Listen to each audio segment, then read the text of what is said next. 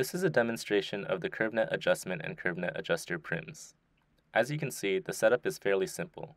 We only need one relationship identifying the central knot on the Curvenet.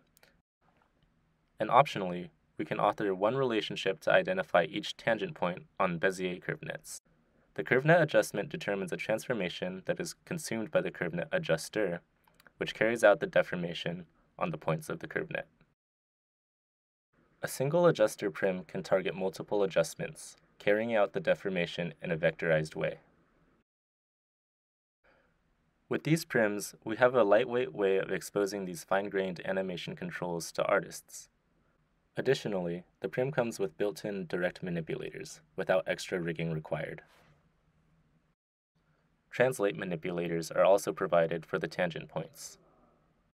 The frame with respect to which the deformation takes place is automatically computed at execution time, which means that as the character is deformed in other ways, the adjustment stays relative to the surface.